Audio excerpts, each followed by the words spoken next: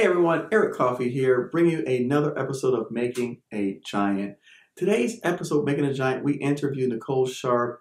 Nicole actually works at three of the largest defense contractors out there, Booz Allen Hamilton, Accenture, and Kelly Services. But we're not talking about that today. In today's upcoming episode, she sits down with our very own Maria Martinez, where they discuss how did she win her very first contract. So for all of you who are new to Making a Giant, it's the podcast where we interview everyday students like yourselves who actually just started their businesses and they're just starting to embark on their federal journey. And so today we are talking with Nicole Sharp from Griffin Consulting Partners. She started her business back 5 years ago, but it wasn't really until just 2 years. That's right, she quit her job and dug deep into the organization. She spent 6 months away from friends and everybody, just learning about the business. And then when she finally won her first contract, she still questioned whether or not she should be here. Does that sound like a lot of people out there? I bet it does. So again, stay tuned for this upcoming episode of Making a Giant with Maria Martinez and Nicole Sharp. Today in Making a Giant, I want to welcome a very special student of ours, and she took me by surprise. So as you guys hear this story today for the first time, it'll be my first time hearing it. So like you guys know, I love the storytelling and I love the new stories and the new excitement that there is and learning about people's journeys, just because all of our journeys are so different. But at the end, our goals are the same. So today I want to welcome Nicole Sharp. She's actually CEO of Griffin Consulting Partners. And Nicole, thank you so much for being here today. Thank you. So Nicole, just tell us a little bit about yourself. Like, where did you grow up? Where are you located and your business? Yeah, so I'm a military brat. So I think it's safe to say when you're a military brat, you're from all over. But I was born and partially raised. I would say I was born and partially raised in the Hampton Roads area, which is like Norfolk, which is a military area. Sorry, Virginia. Norfolk, Virginia. Yes. So in my mind, I'm always like that's the only place is Norfolk, Virginia. And I also spent a lot of time in Florida, throughout all of Florida. And so my partial home is different places in Florida. We were based there in Pensacola, Jacksonville, and Fort Lauderdale. Oh, wow. Yeah. So I planted my roots there. And my mother decided that we were going to go back to the Hampton Roads area and lived in Chesapeake, Virginia. And so that's kind of the area that I claim.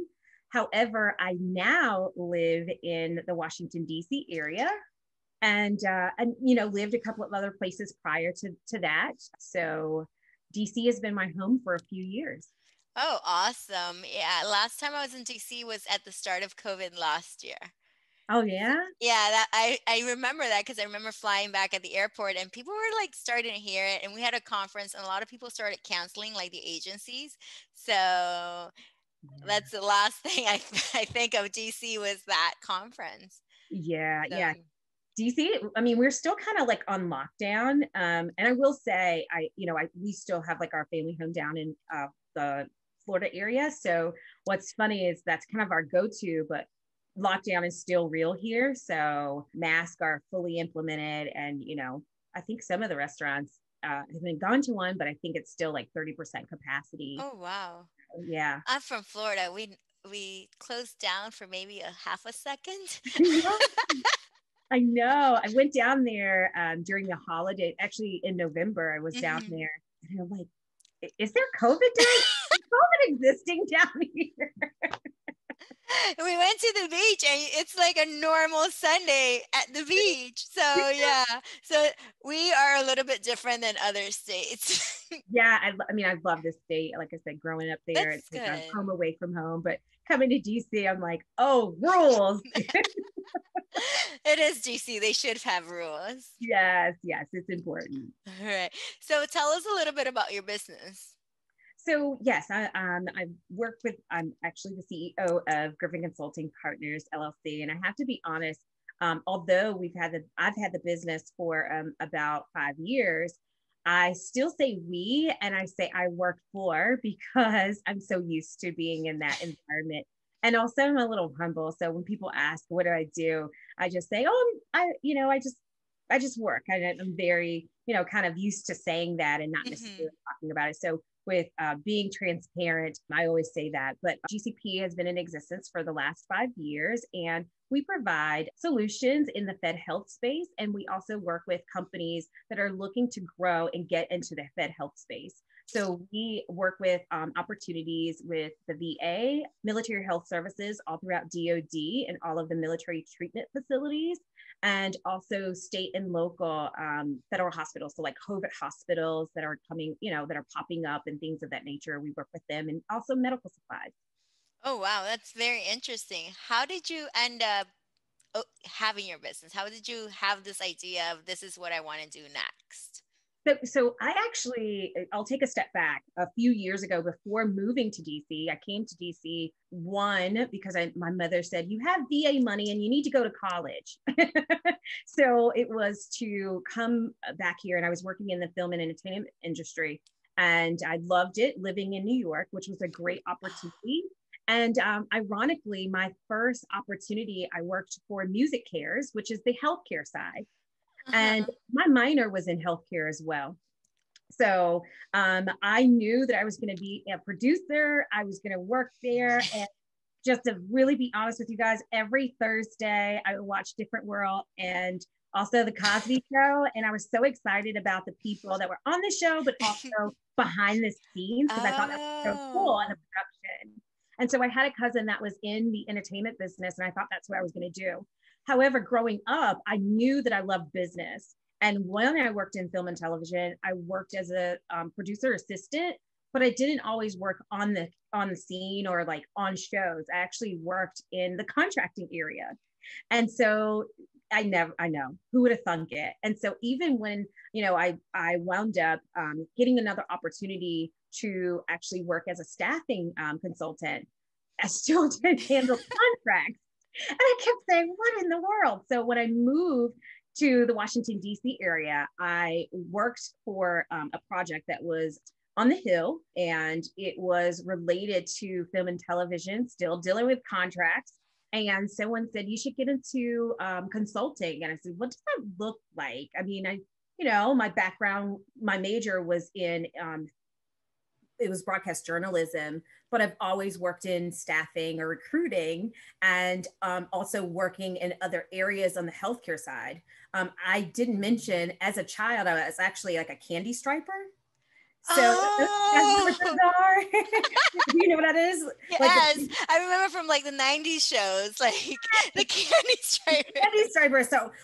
So for people who don't know what that is, because oftentimes people are like, what is a candy striper? It's the kids that would volunteer in the summertime at the hospital. And my aunts and uncles, they were always in healthcare. My aunt was a registered nurse. Okay. That's how the healthcare. That's how healthcare was always stemmed. And then also the bad side, which I used to say, oh my God, I was a military brat, and we would go to the hospital, and I literally would go to Portsmouth Naval all the time. And I would tell my mom, I'm tired of living here at this hospital. I'll never come back here when I get older. And now that's not the case, because I support not that hospital, but I support the hospitals.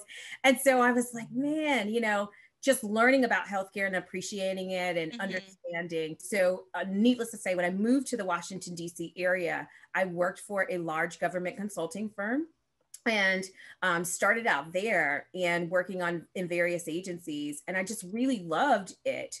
And I had a mentor who was a senior VP.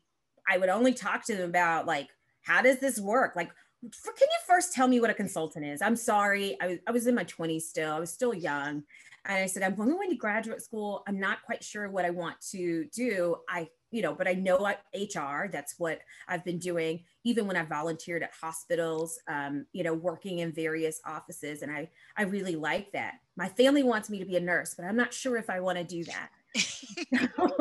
And I was honest with myself. I did a lot of self-searching on what I wanted to do at that time. And so I worked on the contract, and then that contract, it did not end. I actually went to an event and met someone, and wound up working and interviewing for another large consulting firm, which was, is it okay to say the name of the consulting firms? Yeah, if you're okay with it, yes. I'm okay with, yeah. So I worked at Accenture. back in the day. And at that time, I, was transitioning from the staffing firm I was working with, which was at Kelly Services. So started at Kelly Services when I first moved here to DC. And that's how I got into understanding just kind of like, oh, this is what, a role is or a position and what that looks like. And that was really, really a great opportunity. And then when I worked at Accenture, I still was like, okay, I'm still doing recruitment, HR, but for the agency, but I didn't understand how it worked, how government contracting worked. I just knew I had a job and I liked my job. Okay. Yeah. And so just being myself, networking, I met with other people, and then I interviewed at Booz Allen and I went there. And that's really where I got this bug. And I felt, and I don't know if other people that worked at Booz Allen, the Booz Allen before they went public, the idea was you kind of sell yourself. And I always felt like Booz Allen it put you in that position to start a business if you ever wanted to consider, because in my mind, I applied for the job, I worked on the project, but what was different was I would have to go out and meet other people and sell myself about working on projects and learning that. And then you also, at that time, you work on you learn about, extra time and working on contracts and building those and maybe working on red teams, tiger teams, and, those type of things. And I still was like, I'm just on a team. I'm just happy to be here type of attitude. But I really loved my customers. And when I say I really love my customers, I studied my customers in the sense of like, how does this work? Why is the government doing these things? Tell me what that means. Like, I know this might be a dumb question, but what does a bed mean to you all? Like, I know what a bed is, but can you explain, in DOD, how do you guys identify, a hospital bed, those type of questions. And I think that also had them kind of go back and say, okay, this is interesting. And I say that because I had one project that I worked on. I was supposed to be there for 6 weeks and I stayed for about 5 years. And and that's working with Booz Hamilton? And that was working at Booz Allen in Hamilton, yes. And through that time, I, applied and worked. I left there and worked for a Native American-owned company. Oh, wow. And I stayed at each company for a few years. I know I look young. Thank you, Lord. Yes. I was like, but no, I'm proud to say I just turned 40. So I'm like, wow, I can't believe I've, been in the industry for a very long time. And I'm one of those people, if I don't know, I honestly don't know. And I'll go research and I'll ask. And that's a good thing to do. Like some people are scared, some people are timid, some people just assume, but you just ask, like you said, what is a bed? What does it mean to you? What is a bed? Like, what does that mean? And those are questions that are very important because you were put in these positions and you just went from one to the other, but at the same time, you're grasping every single person's point of view, every single person's strength, every single contract and things like that. So I'm a sponge naturally, but I really made the decision to become a sponge when I got here to DC. I knew people, but I didn't have relationships. I come from a home that had a lot of relationships, and I'll say, if I did, I didn't know it. We didn't talk about those things. My mom said, when you graduate from school, get a good government job. And I used to tell her, no, I won't do that. I'm going to go work in film and television and I'm going to have a grand life. And if I don't know, but I won't be working for the government. And ironically, I work for the government. So I guess the moral of the story, especially since it's close to Mother's Day, listen to your mom. Yes. Oh, they know it. It's like I think once you become a mom or they became a mom, they have this sixth sense about your child. Yes. Because when she tells me don't do something or something like that, I'm like, okay, I've done things around her so many. Like the first day I got my car, she's like, don't go anywhere. And I was like, okay, I was in high school. I went and I actually dented my car. My gosh. Oh my So it's like I take whatever she says and I'm like, no. Like if she has that feeling, I'm good.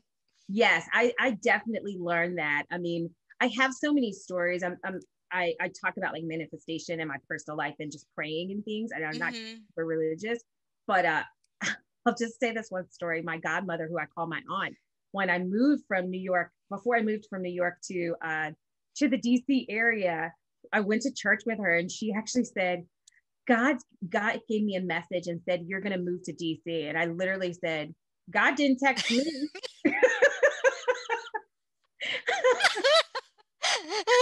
Like, I was very angry.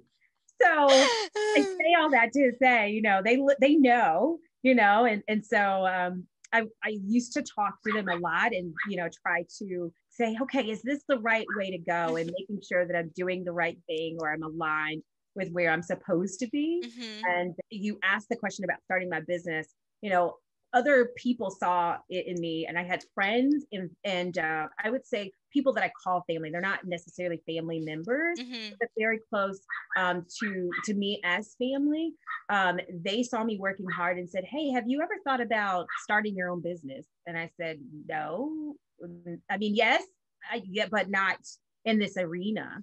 And going back to that, I went to church, and again, not to be super religious. No. I literally, because I went to church to ask, because I asked God for a sign, honestly.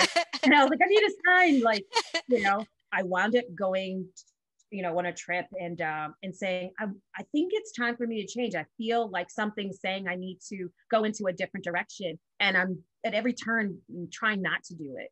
And I look at signs when people who I know don't know each other and they say the same thing, obviously there's something, right? Okay. And so that's kind of what happened for me, where, not a person that worked in the government. They literally, a friend of mine said, have you ever thought about starting your own business?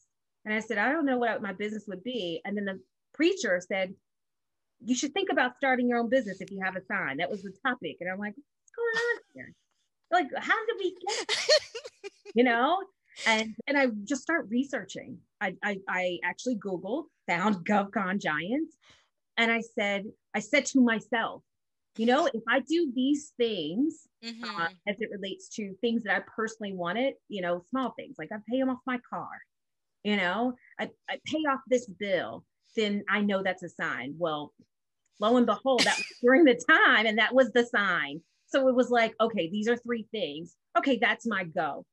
Probably not the smartest thing to do, but everything was aligned. And I also felt comfortable and I felt at peace that I was in the right direction of starting my own business. And I said, you know what? I don't know what I don't know, but I'm going to find the answers and I'm going to believe and step on faith. And so I actually quit my job the day my niece was born. And that's kind of how this story started. And I have not looked back. I still have great relationships with all of the companies that I've worked for, and I'm gracious that, I've had those opportunities, but things are just aligning themselves for it to be right. And there are days I'm like, oh, I'm still here. Yeah. Yeah. That's crazy. And that's awesome at the same time. Yeah. It's been a crazy ride because my story has been so unique. And when I say unique, because I've kind of said, you know what? I'm not coming in with relationships or things of that nature. I'm just going to look at what I can read. As you can tell, I read a lot of books. And these are books I've accumulated and read as I started the journey of my business. And I, although I didn't spend as much time with my friends, I spent a lot of time learning my craft and learning that I wanted to make this a decision to really have a business. So, becoming, learning Lean Six Sigma and understanding what that means and literally taking notes and saying, okay, if this means that means this, how do I go back and perfect what I thought I knew and fix what I can't, and going through the process. So that's awesome. When you started your business, did you know you only wanted to do government contracts at that point? So I knew I really wanted to do government contracting because I felt at that time, that's all I knew coming from the consulting world. I knew that it was really great at understanding and reading contracts, whether they were government contracts or just general contracts because of my experience in the past. I actually thought at one point I wanted to go to law school. And so I took a summer program for law school and got scared out of my wits and said, I don't know if I'm mentally strong for law school, but I know I have a knack and I have friends who could and when I say friends, they either practice law or they actually could tell me and answer questions that I couldn't have answers to. And so I did well in the program, but I made a conscious decision. I'm not going to go to law school, but I do want to figure this part out. And maybe at another time, I'll go to law school later. So I made that conscious decision that I was going to do this because I kept saying, I'm betting on everybody else. Why not bet on myself? That's what I kept telling myself.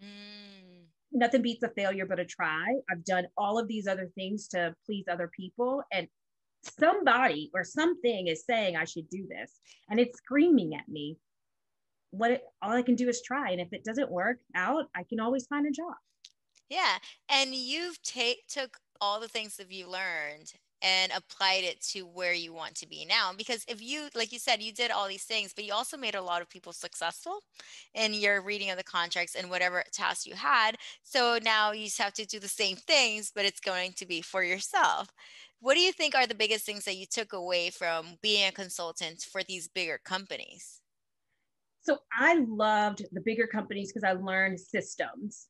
Each company that I worked for, I felt like I was like in training, if that means it makes sense. Even though I worked there, I felt like an intern. And I had to say, let me think how the organization thinks.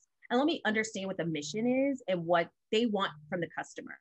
And so each company had different things. In my mind, Accenture was very systems oriented and everything is allocated.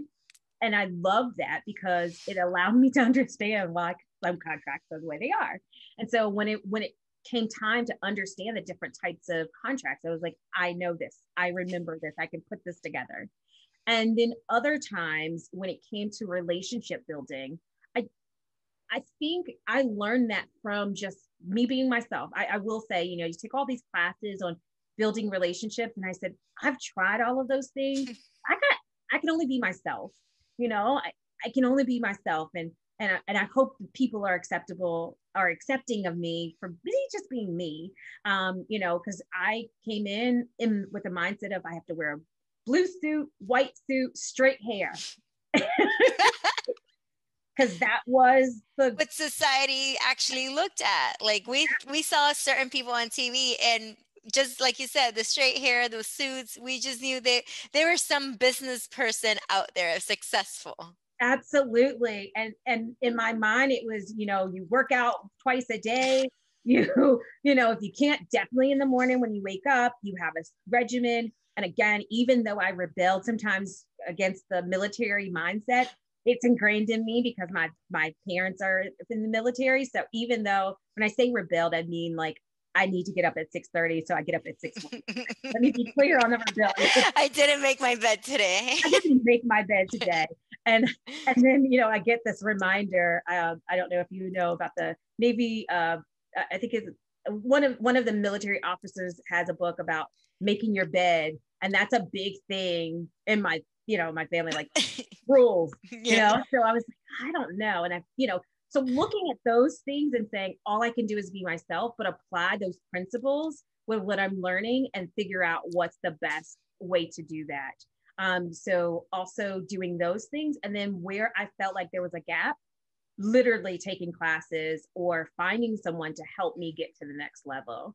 And, definitely GovCon Giants has been amazing with that. So when there are questions, I can go to Eric's, YouTube and say, let me ask this. I can also go back and look at other references, go to the FAR. I live by the FAR and the DFAR and the CFR. You like reading contracts. You understand them. Honestly, the first year, that's all I did. While I was, taking the training, that's all I did. And I encourage people, it helps because I found, there were times that I was able to say, with all due respect, I don't think that's appropriate. Not to be rude, but I'd say, let's not do that. And then sometimes you just don't know, and we all help each other. And I think that has been helpful for me because I've learned how to say no to the customer without saying no to. And that's really good. That's been really good. When you started your business, what was your first thoughts of like, I just quit my job and I'm starting my own business now? So I'll tell you, it felt like I was going through the motions. I think it was really a weird moment. Again, my niece was being born. I felt like everything was moving and I wasn't, how you're like, you're not sure. And I was teetering on it. I had conversations about it. People knew. And so through that process, the day I quit, like I said, about when the day I quit, like a few hours later, my niece was born. And so I said, okay, I guess this is my new beginning. I'm a new auntie, that type of attitude. But I do remember the first day, I said, oh my God, I don't go to work today. I work for myself. And I literally said, okay, after a 5-minute panic, what should I do was the first thing I did. And then the first step after that was I went through, hey, let me meditate, let me look and see what I need to do, because I can do this. I can believe in myself. I've betted on everyone else. I've helped everyone else. I can do this. I started writing down a list of all of the things that I need to do. So literally starting from the ground up as if it was a true startup of all the action items that I needed to do. Also my 3, 5, and 10-year plan.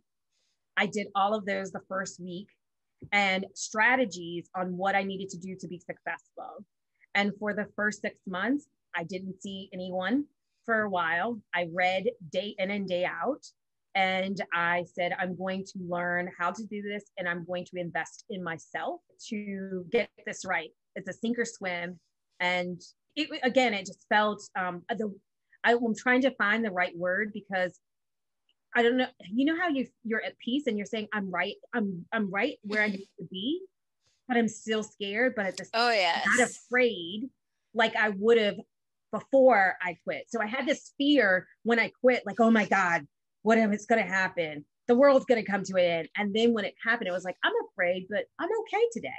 And and I recently had that, and it's funny. It's actually when I told Eric I was going to leave GovCon Giants. You were all devastated. I sat in my car and I took a breath and I told him, and right after I hung up, I was like, I was crying, but I'm like, I'm going to be okay. I'm going to be okay. I've done this before. I'm going to be okay. Like, I had that. So the day I quit GovCon Giants, I just cried. I told myself I was going to be okay. It's like, it felt liberating. It was scary, liberating. Like, it's just like, I haven't felt that in a long time. And that day I felt the same thing. Like, I'm going to do this, and I'm proud that I did it. And it's just so many emotions, but yes, it's like, I'm good. I'm good. Yes. And I'm appreciative that you said that, because when I say it, still to this day, I feel like, oh my God, am I the only one? And I know other people feel this way all the time, but it's like a weird feeling, because when you say it, it feels so real. So every time I say it, I'm like, it's like, I'm trying to express the words, but it's almost like you're closing a chapter in your life and starting a new chapter. Mm-hmm. And you feel it as it happens. Yes. I'm trying to describe it for other people if they haven't felt it. And I've only felt it maybe 2 or 3 times. And it was surreal. And so that time I felt like I was closing a chapter that I'm probably, God willing, will never go back to. And I was going into a new chapter that I wanted to do. I wanted to experience. And I can tell you a funny story about that. I actually did, you do the vision boards with your friend every year. I put it on my vision board 2 years before I started, maybe, almost 2 years before I started, and didn't realize I put it on my vision board. I'm not here to tell people they got to do vision boards, because that doesn't always exist. Like, you could do the vision board, but it doesn't mean everything will come to fruition. Yeah. But I just remember people speaking life into me and giving me the confidence, because I was always everyone else's cheerleader, and I literally did not have confidence in myself. And so that's the only way I can describe it, because I know I did things to myself. And what I mean by things to myself was, I knew there in the beginning, there were some days I was questioning myself, and I literally said, I'm going to give myself an hour, because I don't think I'm going to make it. I don't know what I'm supposed to be doing, and then I'd have to go back and say, no, do the work, Nicole. Like, you can do this. If you were a business owner, every day when you went to work for someone else, what did you do to grow their business? So start growing your business. And even if you don't have work, start working on writing out what you will do when you do have the resources, or you are available. So it's already planned out. Write out your systems, your back office things that you do. Create your internal database. Even if you don't have work, as you're looking for work, create a schedule of exactly what days you're going to reach out to your customers. You're going to reach out to your potential customers. Study your potential customers. That's the biggest thing. Studying your customers, studying the organization, getting to know about the people, actually as people and as a customer.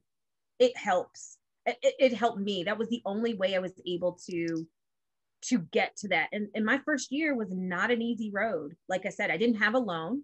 You know, I had to go get a business, not a business loan, but a personal business loan. Mm-hmm. When I say professional, because it wasn't a family member that I got the loan from. It was someone that believed in me, and she was willing to give me a business loan. And I, know her professionally. And I cried. I cried because I never in a million years thought that people believed in me to do that. And so my whole idea was to pay it forward, just to help others. And if I awesome. I'd share it, No, that's not the norm, but why not? It wasn't going to hurt me, Yeah, that's awesome. That's really good. Now I lost where I was going with it. I'm sorry. No, you're fine. No, this is good. I love that, because I think the reason we started doing this podcast, other than the GovCon Giants, is because we want people to see our stories. We want people to see that it's not like we jumped into this program and poof, we got a contract. We want people to know the reality of it. Like, look, the first 6 months, people hardly saw you. The first year for you, it was just, you read into it, you studied it, you researched, you got everything prepared, like your organizational charts, your back office, what am I going to do, like your schedule and things like that. And that's going to set the system into motion of once you start having the clients, they're just going to go into each location, into each place, and everything's just going to go. So people need to hear, like, a lot of us do stay up studying. A lot of us do stay up after hours, before hours, to find here and there, writing proposals, understanding things. And that's what people need to hear, because you have to hear the reality of the journey. It's not a struggle, it's a journey. And when you're going through it, you're like you said, you question yourself so much. Like, what am I doing? And like, is this really? But then hindsight, after you get a contract or after you create your business or do something, you're like, it wasn't that bad. Well, I'll tell you, I actually was kind of the opposite. I even questioned myself even more when I got my first contract. And I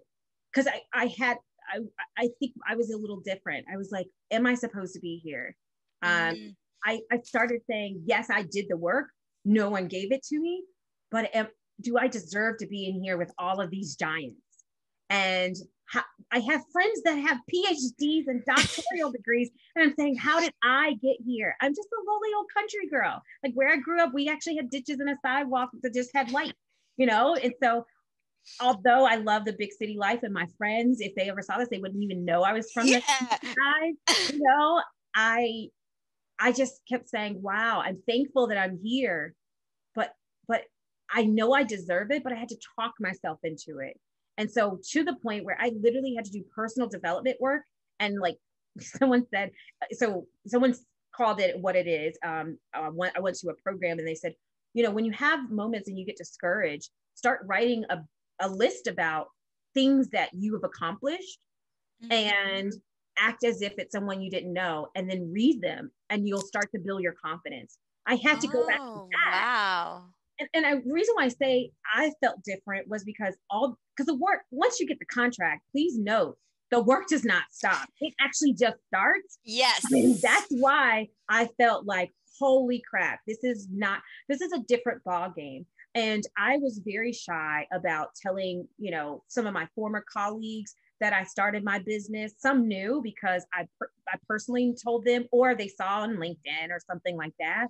And I was like, yes, if they asked, but I did not go out and say, good morning, everyone, I started my business, we're open. It was not that type of environment. And as you can see, I'm more of a colorful type of person. When I took the Myers-Briggs test, I was like, out of Booz Allen, I was like 3%. And I was like, how did I get here? So I always internalize that, saying, I know I'm the purple cow. If you've read that book, I've become the purple cow, and I had to become okay with becoming that purple cow. And it's a really good book, because I said, what's unique about me? I'm quirky. I am professional, but I also I am who I am.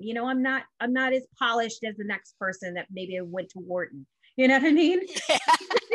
Oh, I trust me. I know what you mean. Yeah. Yeah. So those were the things that for me, I said, I'm smart at what I'm good at, and when I'm not good at, I try, and I do a really good job at being the best person I can be. But once the contract started, it was go time.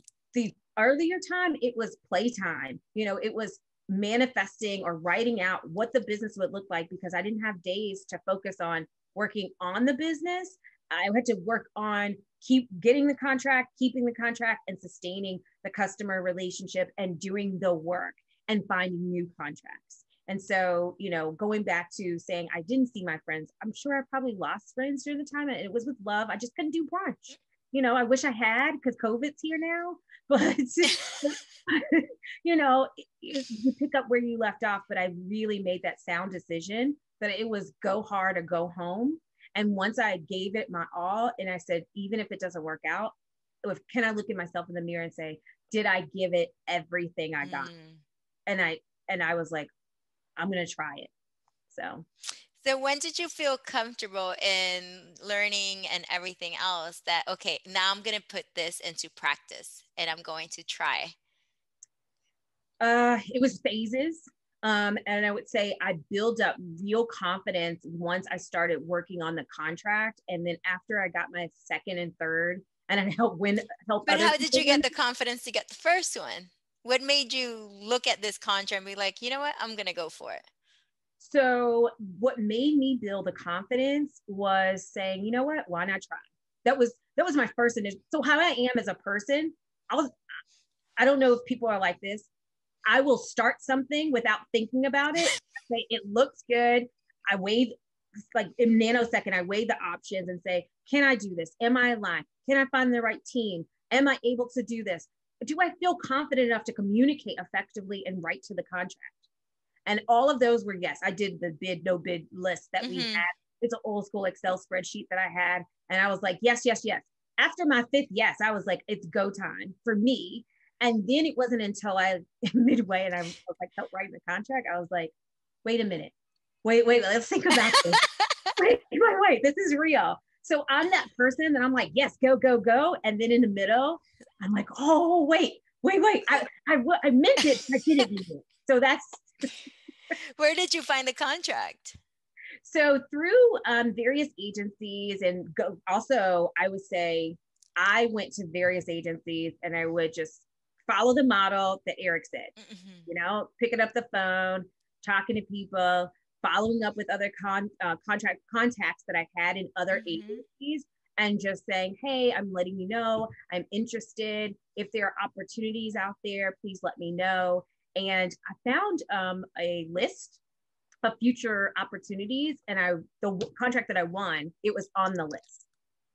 It was like textbook. Yeah, I was like, it's exactly what we teach. Like, go find the agency that buys your products or services, get the forecast list, call someone and tell them you're interested in this particular project, and boom. And I took it a step further. Before winning the contract, I would research everything about the agency and that department if it was open to the public. So when it came down to looking to see what is the organization going, what does that look like, I wanted to have a clear picture. So if I was ever able to sit down with the customer, because you never know, they may say, hey, can you meet the next following day? I wanted to be educated enough to say I understood the organization's pain points. And I also understood what the contract looks like if it was to come out. And so I asked a lot of questions, and I just followed everything that Eric said, and I went back. Let me also say, I went back, and I still go back to all of the YouTube, things. And I talk in the class, but I'm always like listening or referencing and taking notes and going to find the answer. And so I have notebooks all around. And that's kind of what I did. Oh. Time to go after the contract, I could actually say, no, the organization wrote out on their site, they're going in this direction. And then if there was a memorandum, I literally would read the memorandum. People are like, you read that? Yes, I read it. And I followed up, and Congress is doing this, or this is going to happen. And so by that time, I just kind of OCD'd on the situation and what I mean by that is I wanted to know everything I could. So if a question came up about the opportunity, I was able to reset myself and position myself if a customer asked me questions or if I wanted to ask questions. So I just said, go in and say, hi, my name is Nicole and I'm with GCP and we're a woman-owned business. Because Eric always says, no one cares if you're woman-owned business. It's, are you able to understand the work? And so I took that to pride. I really took that seriously when he said that. And I said, well, you know what? They may outsmart me, but at least I'm going to study. They can't say I don't know the nature of the work or I'm not able to identify that. So anytime I look for any opportunities, I start looking at the big picture of where the organization is trying to go and the mission, and then also the project. So I have the same process. So let's go through the process. You saw it from the list. You called the small business specialist or the contracting office, whoever the POC was for that one. And how did they go into giving you the contract or giving you the scope of work? So I'll say they didn't give me anything. Let me say that. They didn't give me anything. I didn't work for it, but I did make a few calls and I spoke with the POC. And when I reached out to the POC, I introduced myself. I had already kind of had like a mini script and I didn't want to like be all salesy because I was told I sound like a salesperson sometimes. So I was saying hello and kind of the situation, she picked up the phone and I think it was by accident. I do. And it had been about 15 times I had called. Again, going back to my schedule, I had a general schedule. And with my general schedule, I would say, these are the days and the hours I would do it. And I have like, with my schedule, it's kind of like go time and be time. Productivity is like a big for me on systems. That's kind of how I live my life. And so I was like, this is my window. I'm going to do it. And so I was actually multitasking and she answered the phone and I, kind of had my spiel, but I didn't have it right. And so I kind of did what I normally do. Hi, I'm Nicole. And, I said, I'm really, interested in an opportunity. I have other questions. If I have other questions come out, am I able to submit my questions? Please let me know your process. I know all offices are different. I'd love to, send my capability statement. And so I just did the whole thing. And, I think I impressed her, but I was very honest. And probably too honest. And I said, full disclosure, I'm a new business, but I'm really looking to find out what the organization needs. And if this opportunity is not the right opportunity for me, I'd like to figure out and build a relationship to align myself to understand what you guys need. And so I think that was a different approach. Yeah. That's not normal. People will say, if it's not, this one's not for me, I'd like to figure out what may be for me and what the organization's looking for if they're moving in a different direction based on the research I have. And I think that was either she thought I was crazy or she liked it, one or the other. And so I was able to submit my questions and I was able to put a team together. And so it was with an ANC and with another partner. And so through that, I said, you know what? I honestly don't know what I don't know, but I know this is big. And I want to get it right. And so we put our heads together and we put our team together. And literally I had notes. I think I scared the rest of the team off. I'm like, this is all I researched. So even when it came down to different topics and things of that nature, I'm like, I know this is coming up and this may be interesting. I found out about this and I'm like, take out what you will, but I think this is a great opportunity that we all are aligned to. And so we won. How long after you started did you win your first contract? It had been a year, almost a year and a half. Okay. And how long from the time that she picked up the phone and you guys turned in the proposal to when you won it? About 8 to 9 months. Oh, okay. Yes. And So it that's the reality of it, though. Like I'm still surprised, but that's the reality of it. it was. It's a process. Everyone has to, like you said, you guys had to have the time to put it all together. They have to have the time for certain things. So, and where was it? Is in the state that you live in?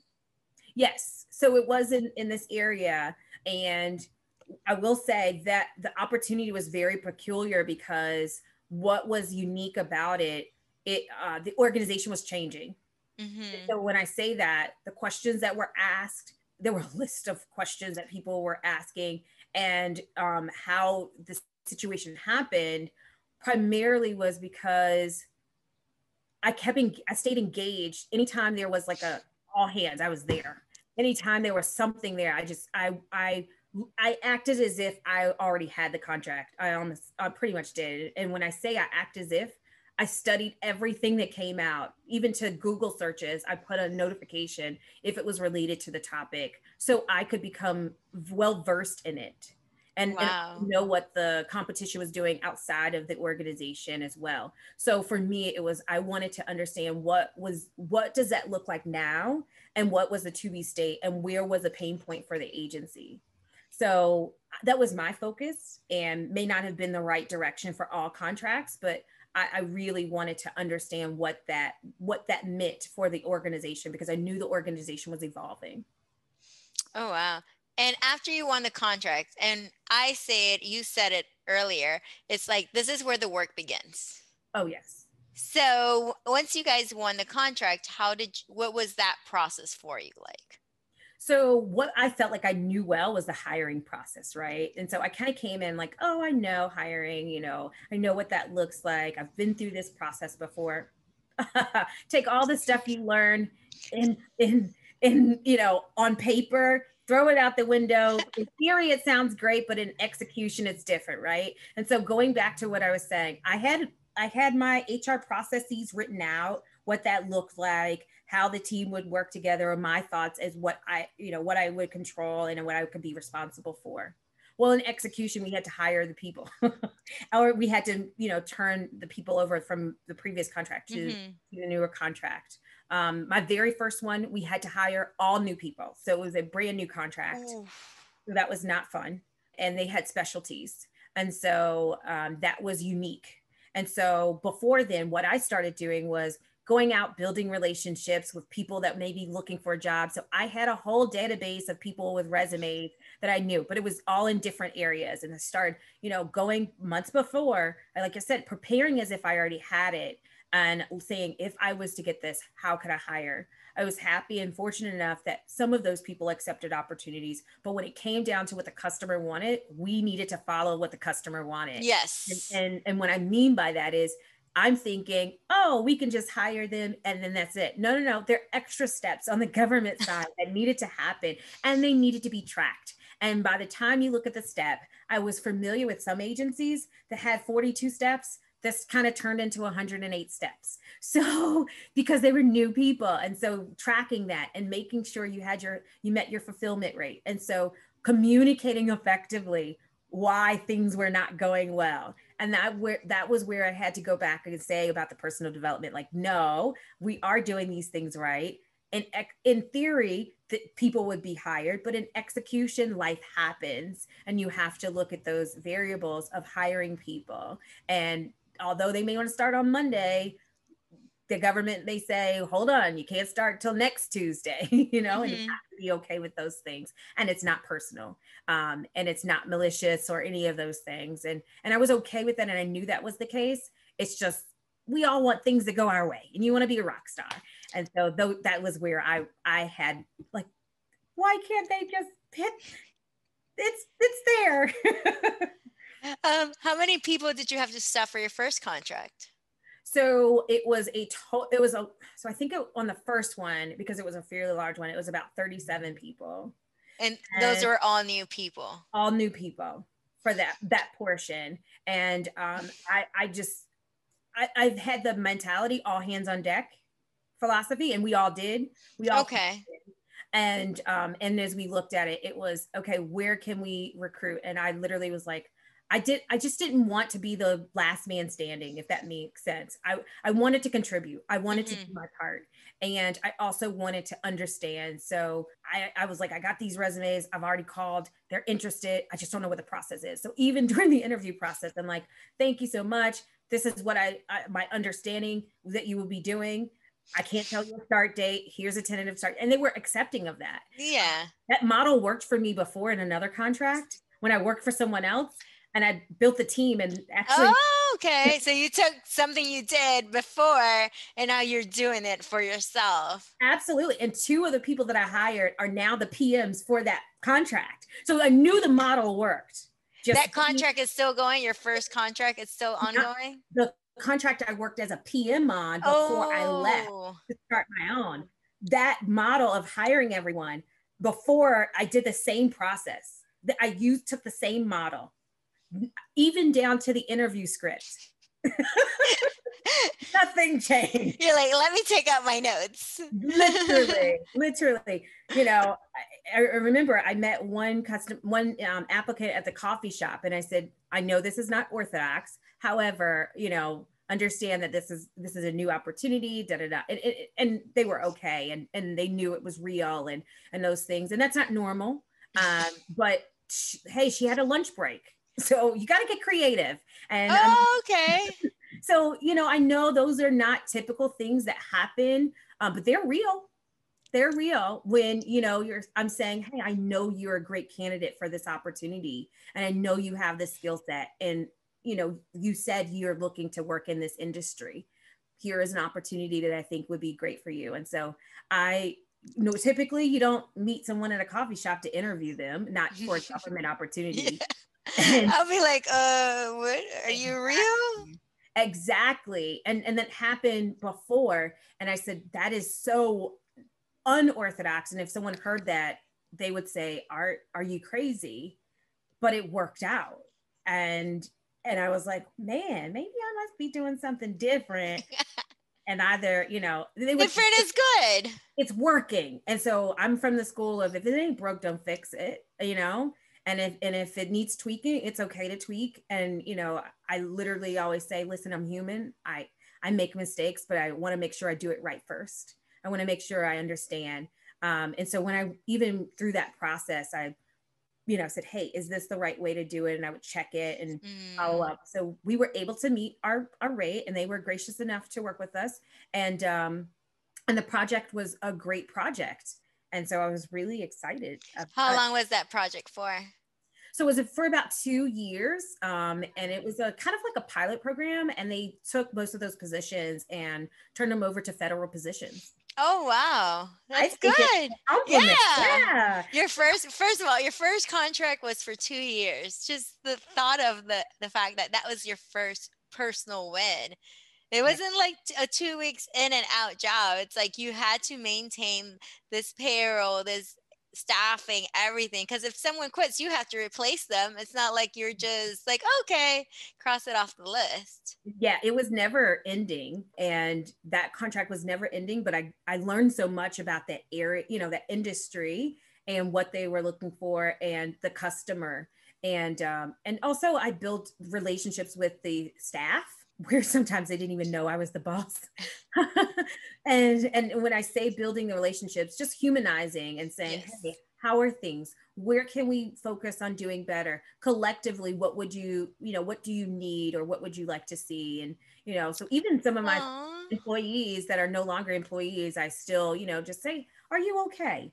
How are things? And vice versa. So I think that's what we need most in the world right now. It's just like, go to a place that you work that people actually care.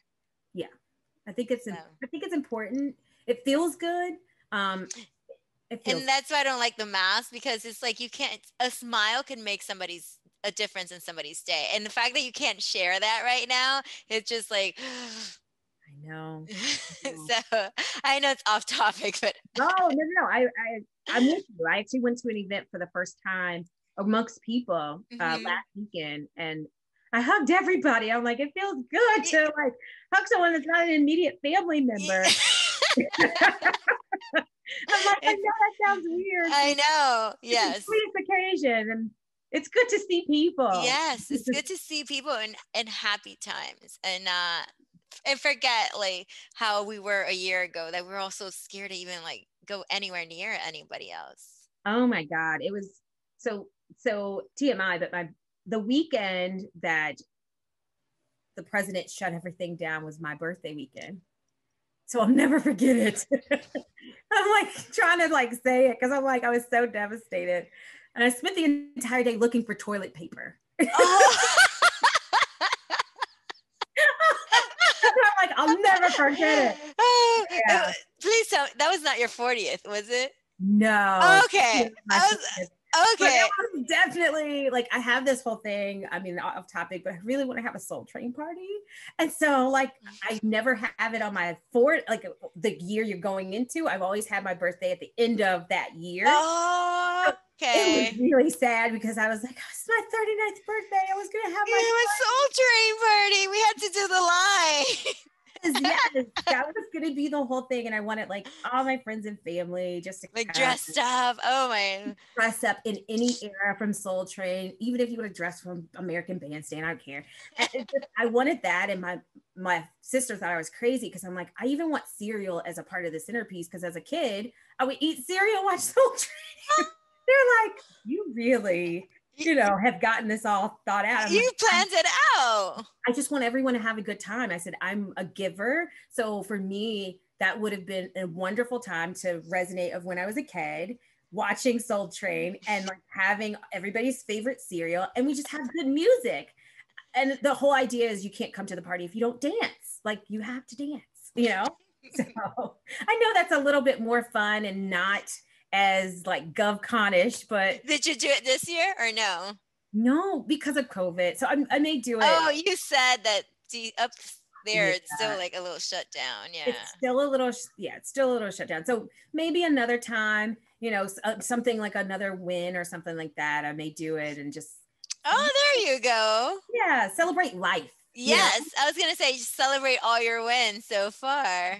Your first win. I'm big on, even if it's my birthday, I don't want to like have like a whole thing of it. Like I want to have the party, but I don't like to. He's wanted a party, just a party, general party. Like there's not, you don't want to be the center of attention, the reason that people come to this party. Absolutely, I want people to go and dance and say, just I remember fun. I went to this event and I had a great time, and there was no judgment. I just dance even if I can't dance. I love that. I love when people are having a good time. Just free.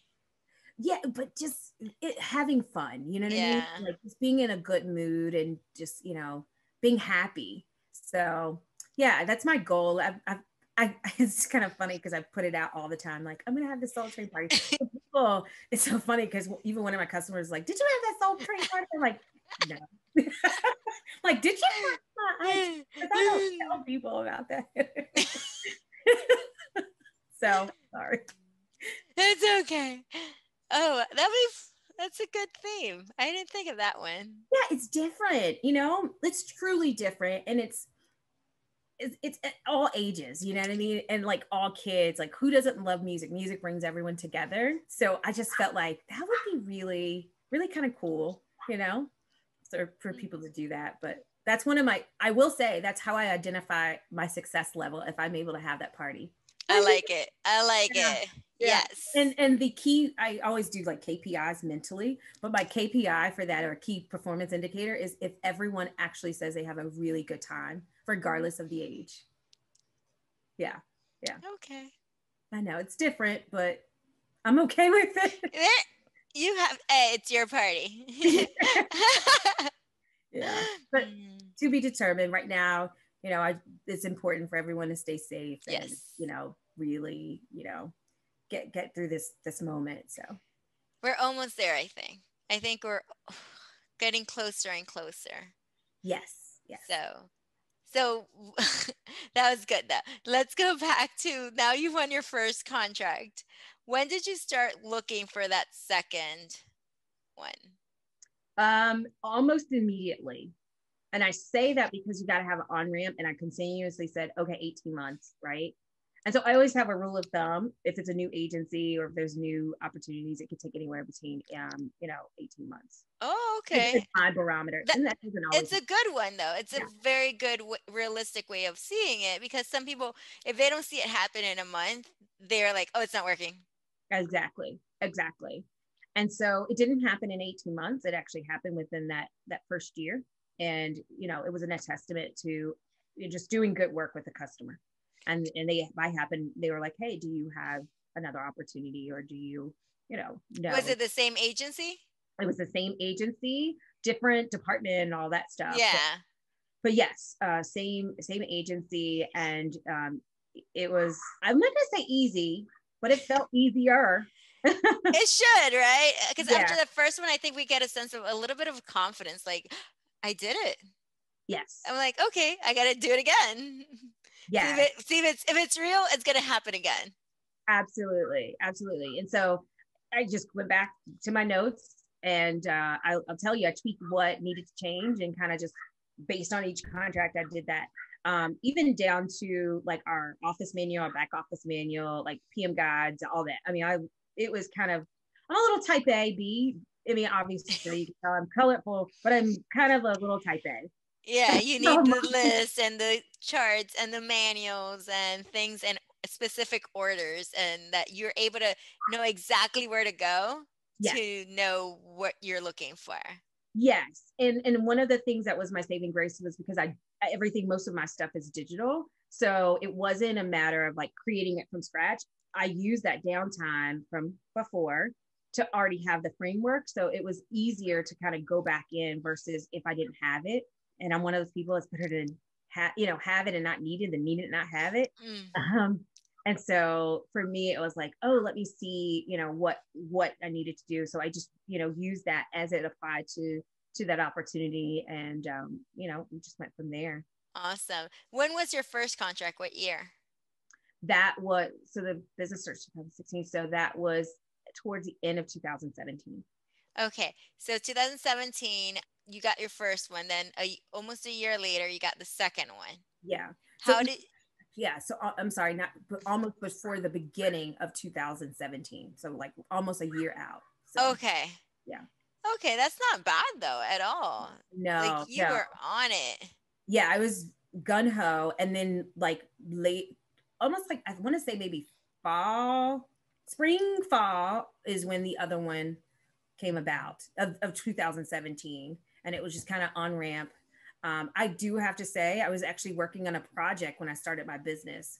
So for transparency, people didn't even know. A lot of people that I didn't know I had a consulting business. They knew of my other business because I was focusing on that as well. And when I decided to make GovCon serious, I wanted to make sure that I had those things in order. So kind of went back to scheduling that. So outside looking in, people were like, you got rid of government contracting and you decided to work on this, invention and this project. And I said, yeah, for a little bit, but I, again, just kind of humbly saying, yeah, I'm doing this. And they're like, how are things going? I'm like, great.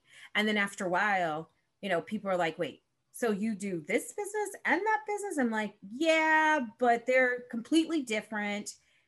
And for me, once I got my second contract, I felt like it was real and I was comfortable enough to tell people that I actually had a real business. And what I mean by that is outside people or people like distant cousins at a, cookout. And they're like, how are you doing? What do you do? How's business? And I'm like, yeah, I actually have a legitimate business. I just felt like, my family, they're great people, but they're, hardworking people. So although they believe in you, they're like, how's business? Is it a real business or like a hobby, And so after the second one, I'm like, nope, this is real. The training wheels are off. This is real. I can talk about it with confidence because I did it the first time and now I'm at the second time. So yeah. Oh, how many people, do you remember how many people you had to staff for that second one? I don't. It feels like a blur. Okay, so the second one was the blur. And then how many do you have to date? How many contracts? So, I can tell you how many I've helped team. So I've had almost 13 that I've helped team. And I have other contracts, like we're in recompetes right now. So It's been a whirlwind. Now, everyone ask all of us this: how did COVID affect your business? So COVID definitely affected the business. However, per the PPP, it did not affect the business. I actually did better per my CPA. And so I'm like, how is this possible? I tell people I was the busiest when COVID started. Like, we were on conference calls and suppliers and this. I had 2 projects at the Coast Guard. It's like, Yes.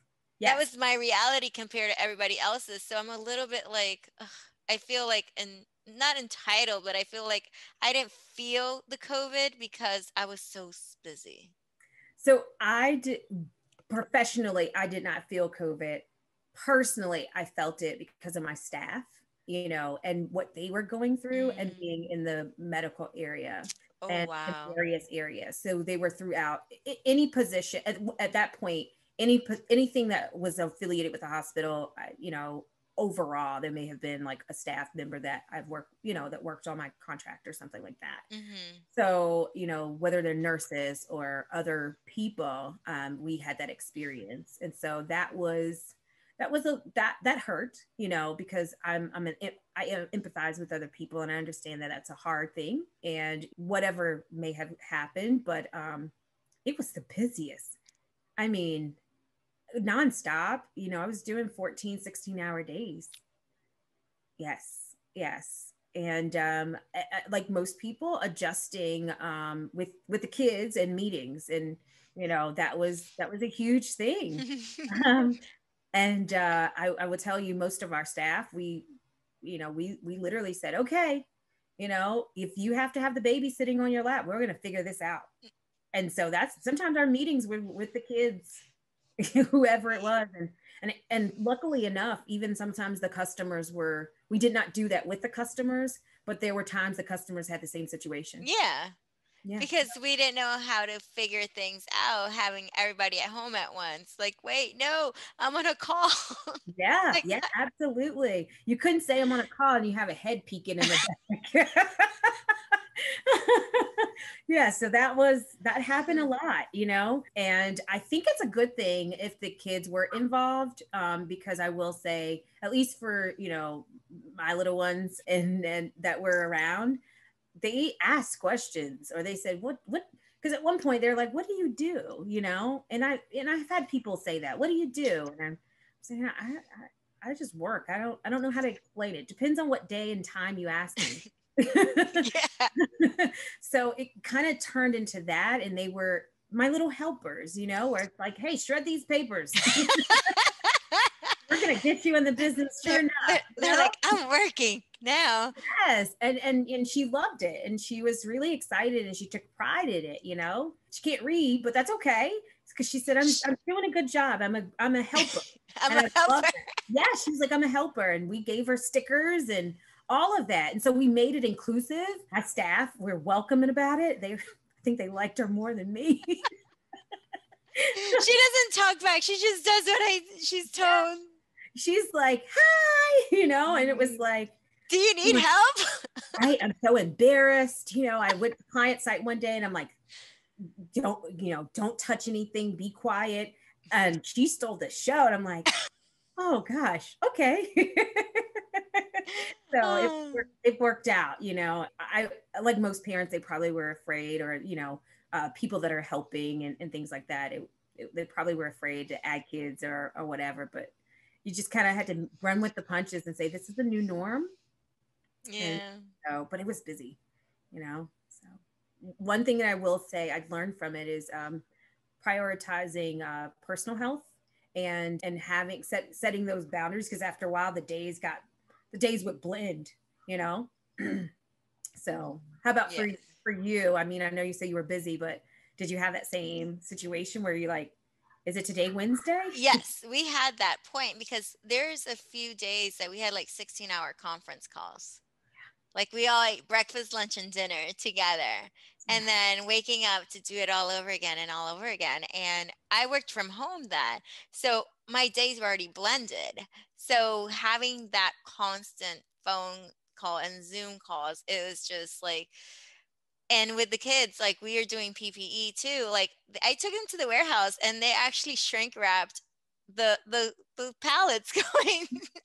Yes, yes. So I'm like, let's go. I'm like, let's go, guys. I need to take you with me. Exactly. So, It but helps and they enjoy it. yeah, and it's true. Like they got to know a little bit more of what I do because just like you, people ask me, what do you do? I was like, well, before I was like, okay, so what do I do? My mom was confused. She just says, I work for the government. Yeah. I'm like, okay, I'll take it.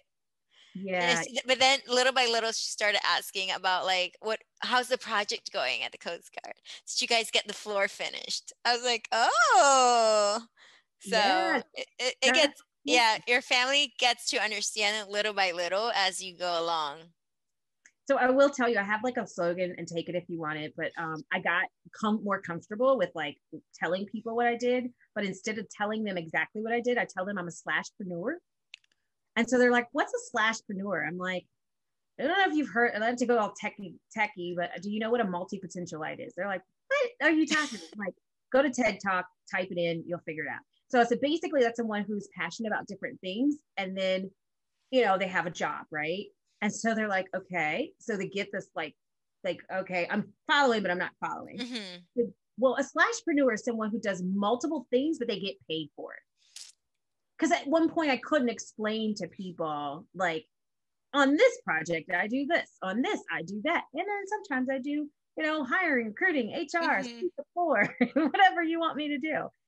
So I just found that was really good to say, and then when they would ask me based upon if it was a customer or if it was, this is before COVID, if it was, my family or someone else, I could answer to what made sense to them.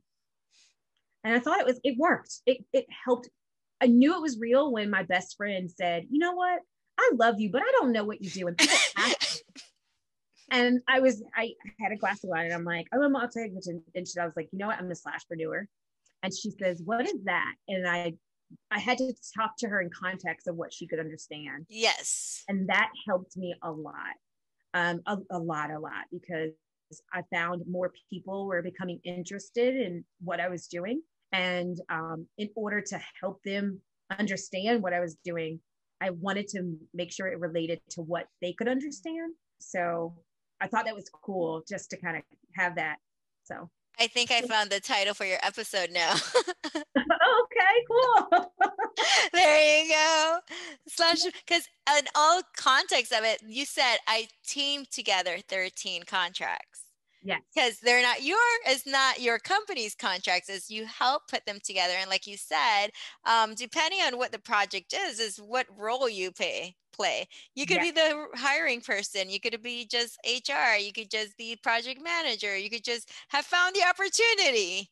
Yes. So it's like, it just depends on what it is. And you go with it. And it's good because it's always going to be something different. Yes, because at one point, like one customer was like, one of my customers I team with, and I call them customers, but they're a teaming partner.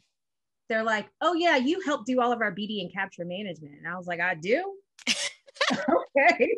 I didn't know that, And so, the other customer, they're like, oh, we love that you help and advise and da-da-da. And I'm like, okay, great. And then the ones that I actually, manage, I'm like, okay, well, I'm the PM and da-da-da. And they're like, okay, you tell us what to do. And I'm like, so it's hard to explain to others that may never worked in contracting, better yet, government contracting, to explain what I do. And so if I'm talking to a person that's in the IT side, I may say things that are relevant in health IT. And if I'm talking to someone who's like more blue collar, may have worked in logistics or something like that, I'm able to say, these are some of the things I've done. And so I feel like a chameleon. And at one point I used to be like, oh man, this doesn't feel authentic, but I found that it resonated with the person I'm speaking with. And then also if it's a group of people where I've had to speak at events, I've done I love STEM. So I speak at STEM programs to younger kids. And so I found the slashpreneur is the way to go because they're looking at me like deer in headlights. Like, what is government contracting? Like, it just sounds boring. Yeah, it's like fun. So when I say slashpreneur, they're like, tell me more. That's kind of cool. Because they're like, I know it says entrepreneur, but slash, what does that mean? And I'm like, What does the slash mean? yeah, that's where I got the lean in moments from the kids. And I talked to them about, how you can do government contracting in any field. Like they use livestock, anything that you sell, the government works on. And if you have that specialty, I said, they actually buy toilet paper. They do. I said, they buy toilet paper. I said, so if you know a manufacturer, you're able to do that. I said, so it's a real business. And so I find that some of the kids are really interested in that just by using that word, because I tried I'm a government consultant, and the kids were like, can you stop? Like, this is But I love that you're talking to kids, because me growing up, I've never heard of, the thought of having my own business never crossed my mind. Like, that was for people that made it. Yeah. Like, you had to have everything together in order. So for me doing it, and even when Eric told me, I looked at him like, are you crazy? Like, I don't have anything. He's like, oh no, just go on Sunbiz and pay your $125 and that's it. I'm like, it can't be that easy to have a business. Mm-hmm. So the fact that the younger generations are having that talk that put into their heads, it's going to help them mold them into, I don't have to go into certain career paths. Like, Exactly. there's so much more now that they are able to do. Yes. And I think it's so important, because when I grew up, I will say, I really did want to work in fashion and film and entertainment. Like, I wrote that down in kindergarten. I said I wanted to be a lawyer, because I did. I mean, I still, maybe one day in another life, like if I'm ever able to retire, probably will do it. But I feel like you have to like focus all your time to do something like that. And so I knew that was what I wanted. And when I became a teenager, I said, okay, let's be real. At a teenage age, you thought 40 was old. So I said, when I'm 40, then I'll start a business, but it'll probably be on the side.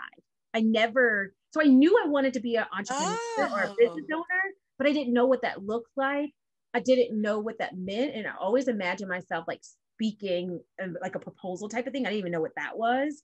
And like someone saying yes or no, but I didn't know what that meant. You know what I mean? In theory, I just knew I may want to do that, but it'll be a part-time business or something I do on the weekends.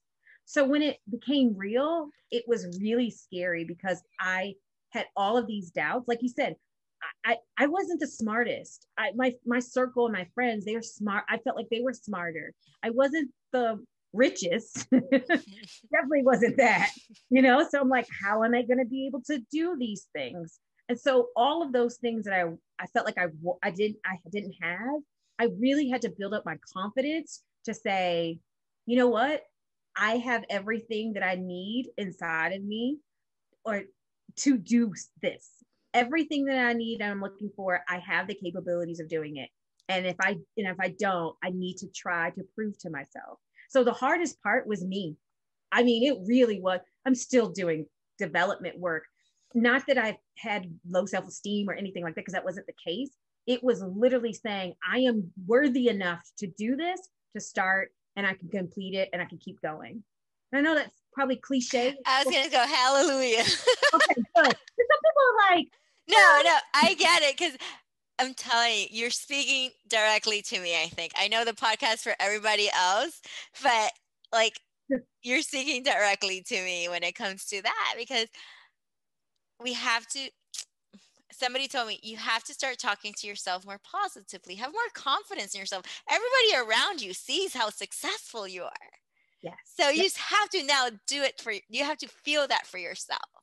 Yes. And so I always feel like every time I talk to the young kids, I'm talking to that little girl or that boy that people see those things in, or when people don't. And they say, you know what, I want to try to do that, and I say this because I'm a regular person. I put my pants on like everybody else, right? My mom used to say, you never mistreat people, And so from the janitor to whomever, you speak. It doesn't matter where you go. When you walk into a thing, you speak. Even if it's the president and you're nervous, speak, follow protocol, but speak. So for me, it was like, okay, let me keep that in the back of my mind. But also I remember when I said, I want to do that, but I don't know if I have I have the goods to do it. And so I'm like, every day for me has been like a walk-in testimony in this process. I've had some, down times and, through that moment, but somehow or another, I was able to go through it and I was able to do that, So for me, that was a big deal. And I'm saying, you know what, I may not be this girl, like this, all that person, but if I can do it, I know you can do it. All you have to do is try and say, make the commitment. I'm going to do it. And I said, I know it's probably not the most inspirational. I'm not giving you like all the like rah inspirational things, but I'm like, it's real. Like, if you want to do it, just say, you know what, stop looking, don't look at any of the negativity or don't look at anything outside of that. Focus on your goals. And even if you don't have whatever you're lacking, prepare as if it happens. All right. As if it's already happening. And when it happens, you'll be like shocked. And so that's all I did. I just followed that model. I still to this day follow that model and say, you know what, if I don't have this part right, or if I make a mistake, in the process, I don't know what I don't know. I'm still going through, I'm still learning. That's the part where I'm like, as we speak, giving myself grace about things that I don't know and saying, don't beat myself up. What is the lesson learned that I can learn from this? And going through that, like literally writing it out. So when people are like, how do you do that? Like, I'm writing it out and saying, you know what, this I don't like, but what could I have learned from it? Or what can I do better? That's awesome. Yeah. That's awesome. And that's what a lot of people need to hear. Honestly, like that is what people have it in them. They just need to hear it from you, from me, from the other person, that this is possible.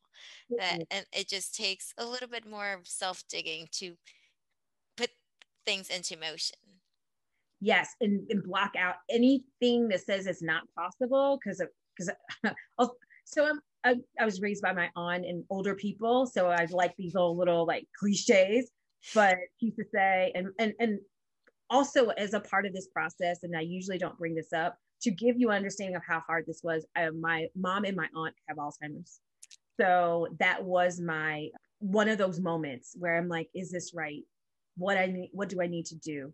And so it was so important and pivotal when I say, to give you an idea of why I say the chapters were closing in my life and opening in my life. Because to me, at one point, my entire personal construct of how I was raised, and what I mean by that is all the people who were matriarchs in my family, they were transitioning. And so it was really difficult for me to learn and not go back to them and say, what do you think? Not go back to them and say, what are your thoughts? Or like, I want to run this by you. Where I had to like dig deep and run it by myself and say, what would they have said? Wow. Where you can't pick up the phone and call your mom and say, you know what, I had a rough day.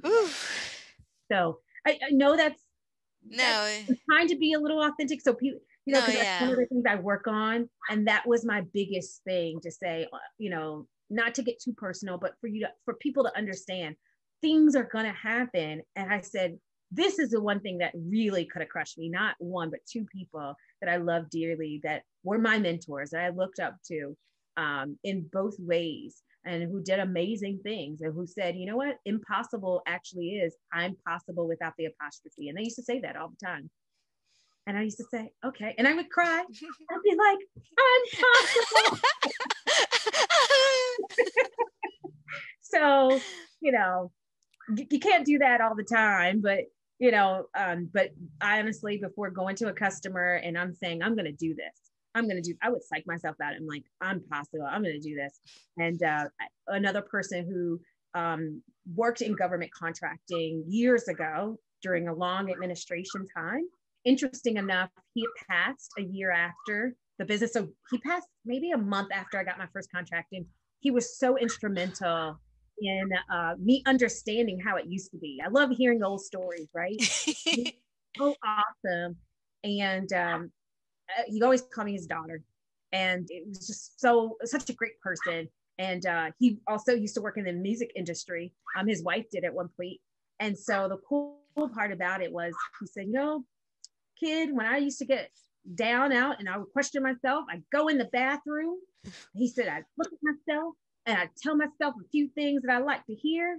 And he said, I'd say, I'm one bad MFer. And I just he said, I go out and I do it.